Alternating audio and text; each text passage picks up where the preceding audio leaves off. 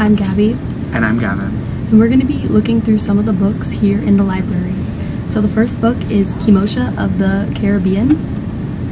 In 1668, 15-year-old Kimosha is sold by a slave owner to a tavern keeper in Port Royal, Jamaica, the wickedest city on earth. She soon flees from a brutal assault and finds herself in the company of a mysterious free black man, Ravenhide, who teaches her the fine art of swordplay, introduces her to her soulmate, Isabella, and helps her win her freedom. Ravenhide is a privateer for the notorious Captain Morgan aboard his infamous ship, the Satisfaction. At Ravenhide's encouragement, Morgan invites Kimosha to join them on a pillaging voyage to Panama.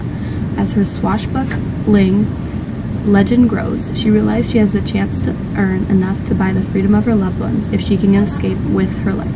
This seems like a really cool book. Come check it out in the library. The second book is Nubia.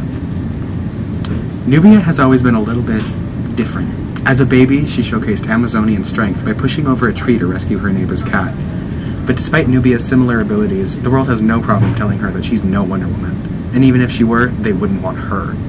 Every time she comes to the rescue, she's reminded of how people see her, as a threat. Her moms do their best to keep her safe, but Nubia can't deny the fire within her, even if she's a little awkward about it sometimes, even if it means people assume the worst. When Nubia's best friend, Keisha, is threatened by a boy who thinks he owns the town, Nubia will risk it all, her safety, her home, and her crush on that cute kid in English class, to become the hero society tells her she isn't. This looks absolutely amazing. Come check these books out and many more books in the library.